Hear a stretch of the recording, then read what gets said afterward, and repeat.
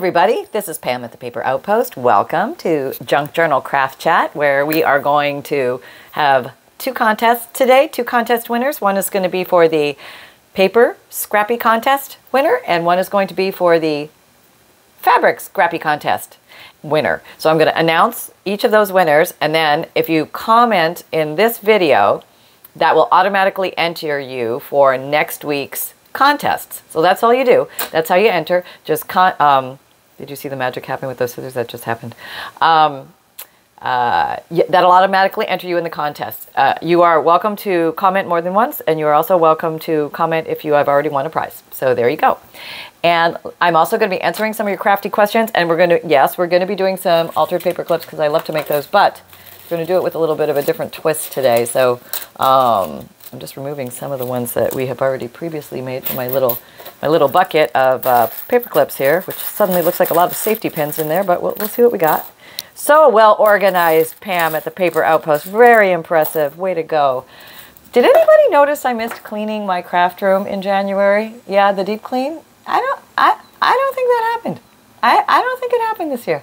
I think I just kind of kept on going, pretending like it never needed to be done. It needs to be done. We'll see where that goes. Okay. We can at least admit to it, right? What am I saying? We. I can at least admit to it. Okay. So the thought with the paper clips today, I've got this bag. It's just full of random items. This is where the FUNDLEs originated. I just would grab random items and put them in a Ziploc bag and then draw from that, pull from those when I was making my journal. So I'm going to pull from the little things that are in here, the colors and the bits and bops to build things. I don't know, I just pull some stuff out because it's a little hard to get at there. And there's some fun, interesting things here. Like here's an old, this is, I believe, a Russian pin. I bought a bunch of Russian pins once. I thought they were so cool. I don't know if this is actually a Russian pin, but it came in the Russian pin bag. And this is an old coin. Well, those are fun. You know, Mexico. It's a Mexican, I don't know what it is. Peso? I have no idea. It's one of those. Somebody will know what it is. Okay. And we're going to be working with index cards today. These are the cheapo El Flimsio ones that you get from the Dollar Tree, which I think is going to make this perfect. So these are, I'm just thinking about how we can use these for our little construct here of the paperclip. And it just seems like, it seems to be exactly what we need here. We can fold it this way. We can fold it this way. We can do it all sorts of ways. Well, let's fold it the traditional way first. We'll fold it like this. And you can make big altered paper clips. They don't have to be small. Let's make a big one just for fun.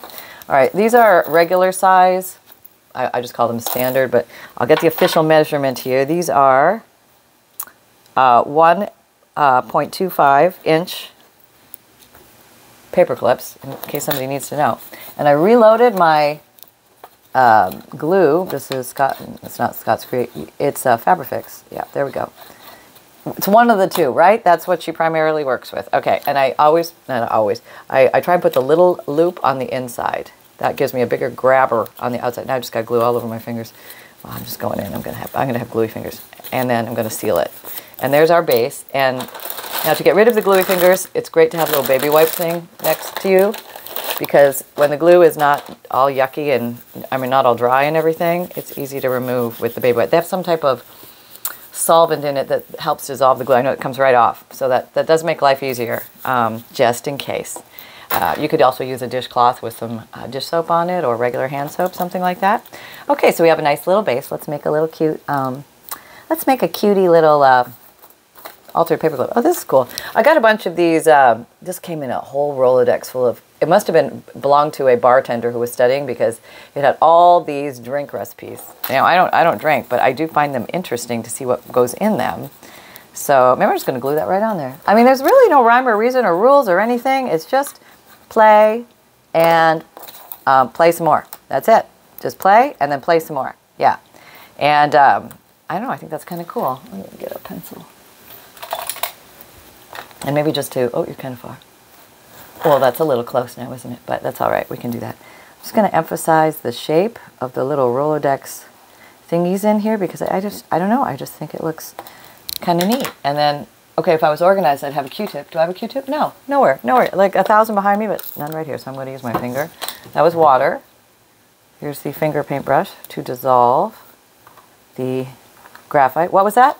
That was an aquarelle, in case you got to know, aquarellable Stabilo pencil 8046. Huh. I was always calling it aquarelle. It's an this is not easy. Aquarellable. Aquarellable. Yeah. Great name. Okay. So got a little that going there. That's kind of cute, right? And let's see what else we got. We're going to get our daubers out. This is a little close. There we go. Daubers. Daubers, daubers. Okay.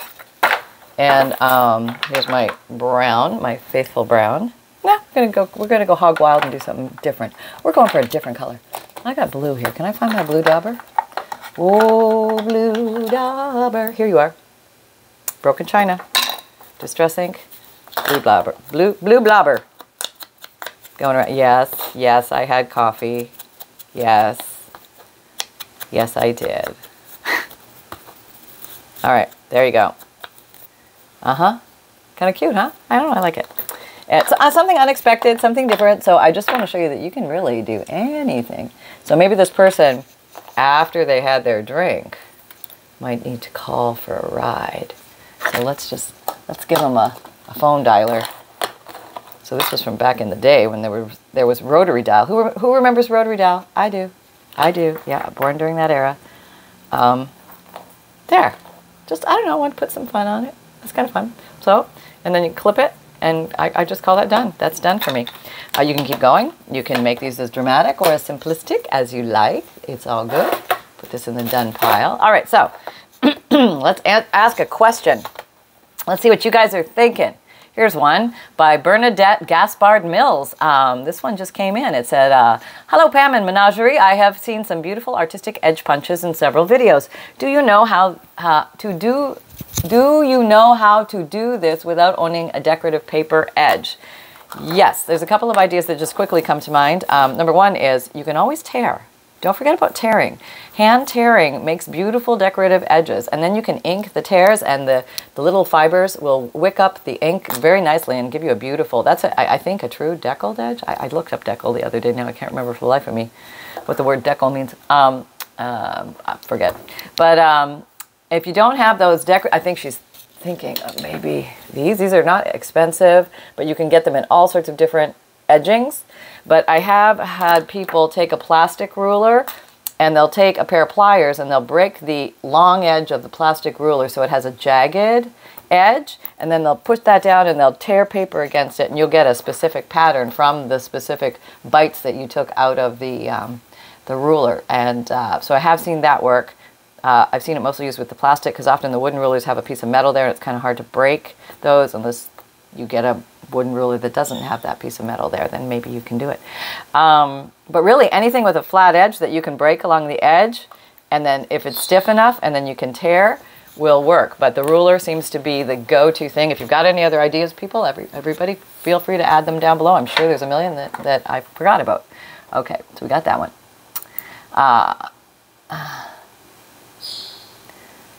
Aaron tube. Okay. Oh, okay. That's very funny. Okie dokie. Okay, Gretchen Lamadou. Your little puppy is adorable. Do you still have your birds? Yes. Yes, I still have my birds. They are twittering. Well, they are not twittering at the moment. It just depends. Oh, I just heard a twitter. Did you hear that? Maybe it was too quiet. But somebody just made a noise. There was a tweet. And there's one. Did you hear it? Did you hear it? Right on cue. And yes, birds are present. Terry Rowe, recent trip to Goodwill find vintage zippers, tan ones in their yellow package. What's used for? Belly bands? Oh, that would be cool. What a great idea. You could also put them on the covers. Honestly, I've got a whole drawer full of zippers, and I'm kind of wondering, I forgot about them. But we should think about what we can do with zippers. I think you could actually make like a pocket that would open with a zipper inside, or on the back, or on the inside cover, or something like that. That would be cool too for those sewing people that can do that sort of thing. Or you could use, maybe take the zipper apart in 2 pieces and use one piece of it as edging, maybe on the spine or on a page. Let me play with some zippers and maybe come up with some real ideas for you. I literally do have a drawer full of zippers. So yeah, I thought I needed a million. I was on this rampage to make totes. You know, I was making totes to put my journals in and things like that. And I was having a lot of fun and trying to learn how to master the art of zipper. Never totally mastered it, but not came close. But I figured out ways to get zippers in there. And they're actually pretty fun. But apparently I wasn't going to make 1,000 of them. I was just going to play with it and learn the skill and then have a bunch. And apparently I was good with that and moved on to something else. Okay, Norma Favela asks, good morning, Pam. Love the journal. Love the things you added. What is pickleball? Oh, it's like mini tennis. That's the best way I can describe it. Nikki, I'm sure you've already answered this, but where do you get your ephemera? Yes, I've answered that, but I'll give you the quick rundown. Self, friends, family, garage sales, yard sales, antique malls, consignment shops, flea markets, auctions, Etsy, eBay, Craigslist, Facebook Marketplace. There we go. And Carla's Bunny Trail asks, I was wondering where you got all your ledgers and papers from funerals homes and things like that. Those were rare finds that I just came across at random, different places, unsuspecting, and there they were. Some were from people who I've made connections with who are knowing the things that I'm looking for and things like that. So I would just say keep looking and keep asking because they're not that common, but you will find them. So there you go. That's my best answer for that because they are everywhere. A lot of people die. There's a lot of records, and they're out there to be, researched again and learned from. We can learn a lot from those. Boy, a lot of people want to know, where do I get all my old papers? Okay, I need to get to a different question. Okay, I think I did that. Okay. I answered some questions. Okay, the other day, and I forgot to heart them. So I'm just going to breeze through these. Whoop, hang on. Okay, I found a question here that has not been answered. Katie D asks, hi, I have a question. I have old tickets from concerts or sport events from the 2000s where it looks like they might fade.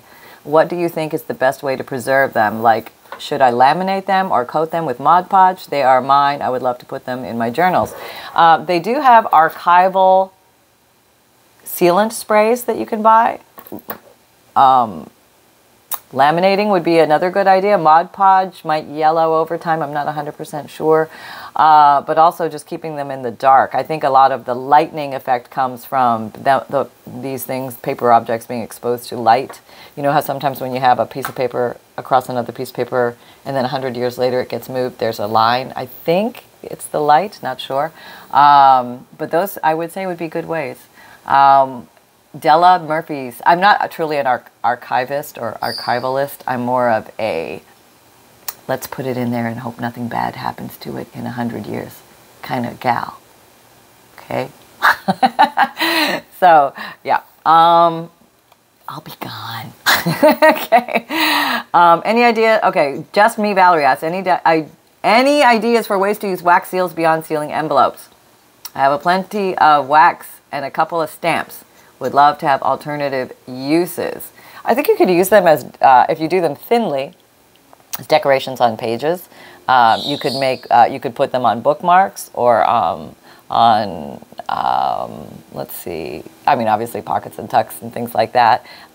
Maybe, I don't know, because it might be crumbly. You want to be careful. It has to be something that's solid, that's going to take impact and not be bent. So, you know, bent, like flipping of pages. Pages can sometimes be straight, but if there's like a bend, it might crack. So I would say maybe something that stands on its own, like a bookmark that's hard, might work well. But, you know, let me think on that. I gotta think some more. I don't know, because they might be crumbly. Christine Cross, good morning, Pam and Sunny and the crew. Love this idea, but I've got an Epson that feeds from the top. Will it work? Do you know, please? I have no idea. I don't know what feeds from the top means. If the paper is going to go down and turn, not good. Okay? If the paper somehow goes straight through, better. Okay? Because then less jamming. That's what you want, is less jam. Fewer jams. Less jamming, fewer jams. I know that's weird, isn't it? But yes, As long as the paper doesn't want to roll around a barrel, you know what I mean? I think you're going to have a better experience. I don't know if that helped, but that's my 2 cents. Lily Fultz, where are we time-wise? Okay. Lily Fultz says, you have an amazing craft room with some awesome furnishings and crafty items, but why not move, oh, I'm getting decorating tips here. Why not move those taller pieces of furniture over to where all of those shorter carts and drawers are and move those shorter carts with the drawers over to where the taller pieces are of furniture. So the way you will have more beautiful natural light coming in from all of those awesome windows that are being blocked by the taller pieces of furniture. Anyway, really enjoy your stuff. Thank you, Lily. A great suggestion, and here's why. The entrance to the room would show, if I did it your way, you would look into the room and see a pile of plastic drawers under my window, and I just think it looks ugly. And I thought the wooden furniture looks nice. Honestly, it looks like it looks like a craft bomb went off in this room. Who are we kidding? I don't know why I'm trying to pretend like it looks nicer this way. But also at night when I'm crafting here, because sometimes I have it's a little hard for me to always open and close my blinds because of my tall wooden furniture that's in the way. I can't always get to that little thingy thing. But I have shutters that can come down and they will close the light completely. But if I'm in here crafting at night, anybody walking by, it looks like I'm in here crafting at night. So that's kind of weird. So I am kind of trying to minimize the amount of exposure, but still receive light. So I have this screen in front of me. It's like one of those divider screens, so light flows through. I have blinds that can be open and closed. And then I have shutters that can go up and down on the outside. And it's like a tomb. And I have a window on the side of me here that I actually open that one up for light because it gives me a lot of light over here. Natural light is wonderful to craft by, to video by, and everything just looks nicer in natural light. Now, not intense bright sunlight, direct, like subdued, like as if you were under a porch and you were just getting the afterglow of the light, like not the direct light. Yes, okay, there's another 2 cents worth of nothing. Okay, why don't we we'll do the 2 drawings at the same time because I have to move my computer and it's a little awkward. Why don't we make another paperclip?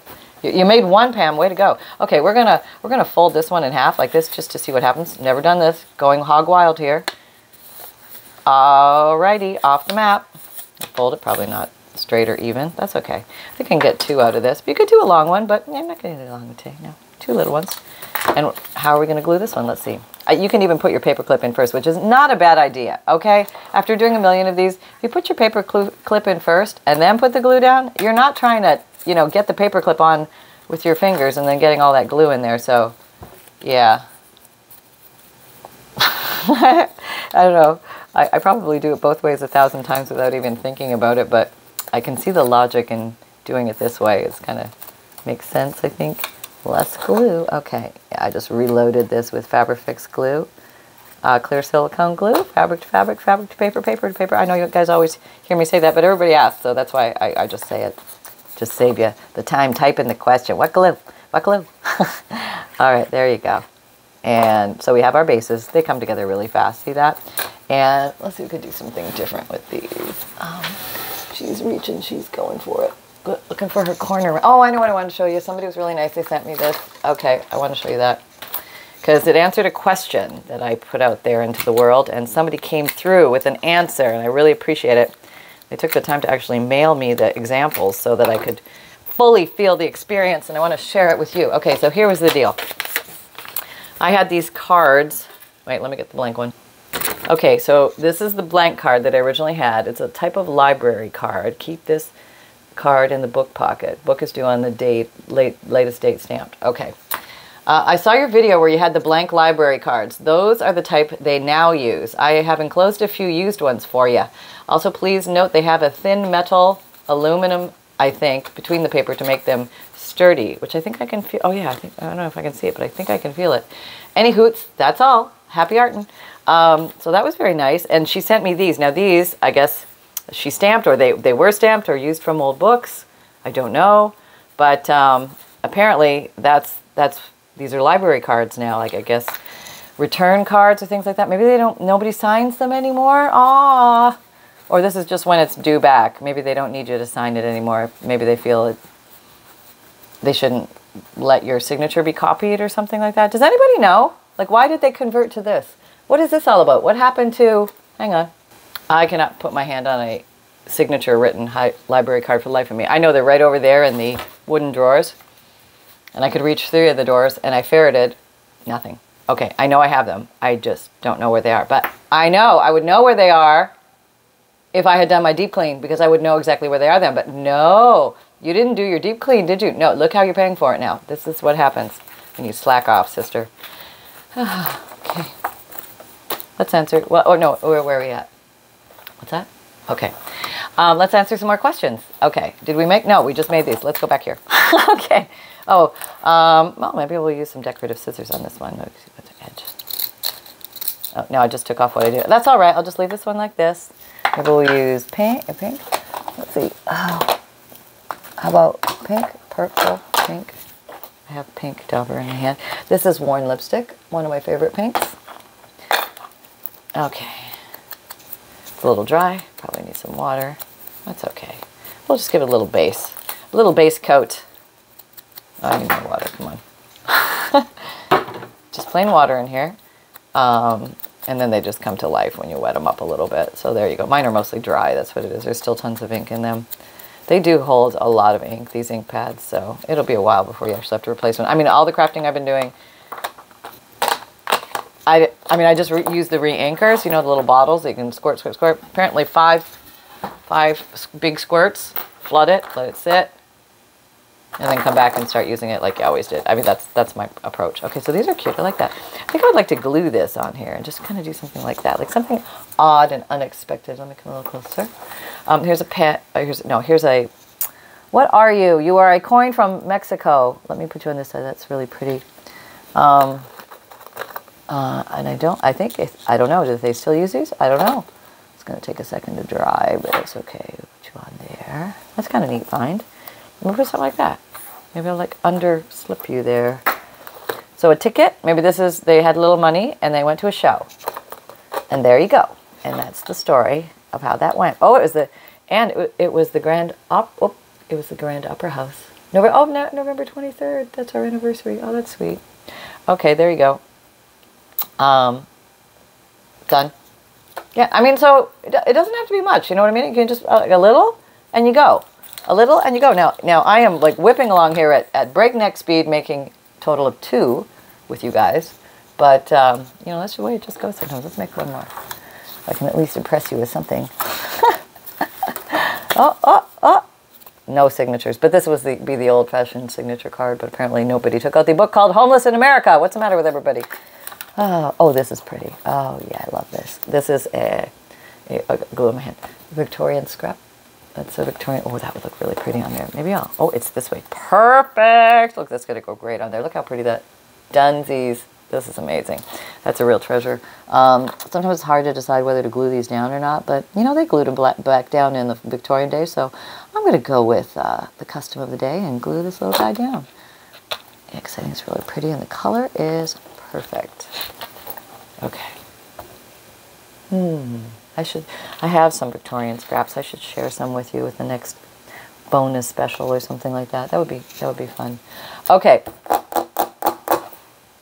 Next question. What do we got? Okay, so this is what we made so far. I'm so embarrassed. I've like done nothing. I'm just goofing off with you guys today. Okay, so we made these. And let's get another question. Hey, Pam, I've got a question for you. How long have you been a collector, and how did you get started collecting vintage stuff? That sounds vaguely familiar. Okay. I've been a collector, I would say, of the true ephemera, probably around 2016. No, it's been longer than that. Gosh, where do you call it, dividing line? I remember watching a video being fascinated by some woman who had I think it was Luna Rosa. She had a real handwritten letter in her junk journal, and I thought that was so amazing. I was just floored. I was gobsmacked. I was like, you know, dazed and confused and just loving the idea of that. And that's when I started a real search for old papers. And I don't remember the actual date. Sometime in before the turn of the century of 2000, I could say. But not 100% sure. But I think 2015 would be a good guess. And How did you get started collecting vintage stuff? I mean, that was really the trigger. I liked that style. I liked looking at the old pieces. Like here's an old milk topper thing. I just think that's kind of cool. Just really look at Krimco, Probst Milk Company, Krimco. Yeah, Cream Company, like I guess Cream Company or something. Chocolate flavored. Oh, chocolate milk. Oh, okay. There was always this decision you had to make in school when it was lunch and we had to collect milk money and you could get chocolate or regular milk. And frankly, I could never understand why anybody would pick regular milk over chocolate milk. I mean, to me, it was it was my easiest decision in my life ever because creamy, rich chocolate milk. And there was only whole milk back then because we were all trying to, you know, raise chubby little kids or something like that, but we all had whole milk, chocolate milk, and it was so rich and creamy. And there was the odd kid who had white milk, and never trusted him. No, I don't know. I know. Some people actually like milk, regular milk. Yeah, no, I have a cousin who she loves drinking milk. I just think it's weird. I do. When you can have chocolate. Okay. What is the idea? Okay, Susan Hurd, Duchess of Cadished, asks, what is the idea and purpose of a junk journal? Okay, I would say a junk journal is a form of art. I'm going to give you the quickie explanation for fun and play. The longer explanation is, what is the purpose of hanging a piece of art on the wall and looking at it every time you walk by 1,000 times? There's no real purpose. What we're really trying to do is evoke an emotion or an experience or an inspiration or a thought or move us in some way, shape, or form, whether it's the creator of the object or the receiver of the object. Doesn't matter. Also, it can be a place to catalog things, memories, quotes, poems, recipes, dreams, art, doodles, memorabilia, whatever it is you'd like to save and treasure. It can be a place for you to journal. It can be a place for you to write, to express yourself. It can be a place to give somebody like a themed journal, something they like. Maybe somebody likes classic cars and you could make a classic car journal, something like that. That's a big question, a very big question. Pugy says, aren't you an hour earlier? Was that on the day the time changed? Maybe you got up late because the time changed? I'm still at 7 a.m. Monday, Wednesday, Friday, Saturday Eastern time, unless I posted the wrong time, which can happen. It can happen. Sometimes I do. Sometimes I post at 7 p.m. instead of 7 a.m. because I just have one of those moments. You know what I mean? One of those moments. Oh, it's at the 28 mark, so we need to do our contest winners. Okay, so let us do this. We clear the deck so I can pull over. Here's how we clean the desk. There we go, it's nice and clean. Look at that, spotless. Okay, hang on, let me rearrange things. Okay, I'm back. The first one is for the Scrappy Fabric contest. Who is it? It's Gigi Poke. Yay, yay. This is my first Friday watch. I really enjoyed it. Congratulations, Gigi. See, anybody can win here. You just never know. So you, Gigi Poke, you won the Fabric Scrappy contest. And that means if you contact me via my email, which is, where is that card? It's right here. Oh, God. Okay, got it. Pam at ThePaperOutpost.com.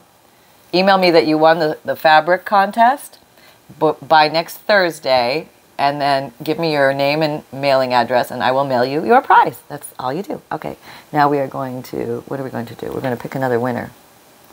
Okay, I can't, why is nothing moving here? Okay, I have my mouse. Looking to pick another winner here. And now we're going to do the Paper Scrappy contest. See who wins here. Da, da, da, da. Brenda Clark, also known as the Simple Crafter. Congratulations, Brenda. Same thing goes for you. Contact me at pam@thepaperoutpost.com. My email address. Send me your name and mailing address, and I will mail you your prize. Way to go. I have somebody here who would like to say a few words. Do you have a, what is it? Is it a pup date or is it a public service announcement?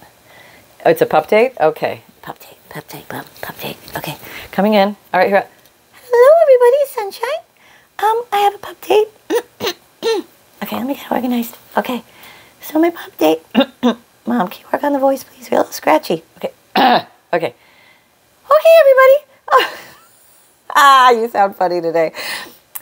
My pup date is as follows. Yeah, are you done? Yeah, I'm ready. Go ahead, Mom. Just right here waiting for you. Mom trimmed my eyes today, like the hair around my eyes. I don't really like that at all, but there's treats involved. So, well, let me just say, I really like the treats, so I dealt with it. There's some things in life you just gotta deal with to get your treats. You know what I mean? And that's one of them. Well, there's two, because there's two eyes. So there was a lot of snip, snip, snip.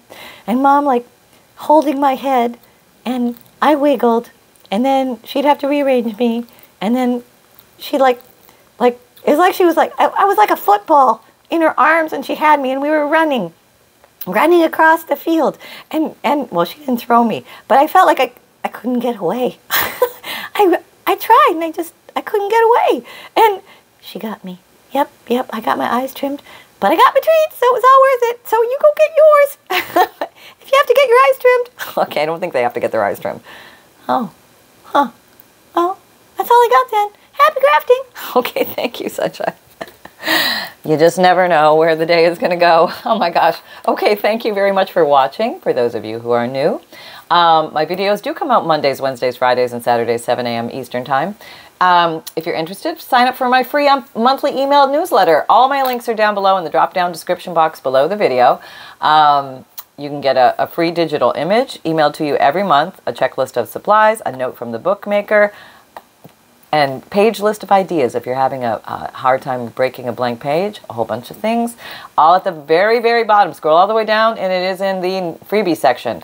You're also going to get junk journal tips, updates from me, and peeks at new DigiKits coming out, and plus other things as they come along. And I have an Etsy shop where I sell journals and bundles and kits when they are available. I don't always make announcements, but you might just drive by there and look, because you might find something strangely for sale, which was not announced. I like to do that every once in a while. It's fun.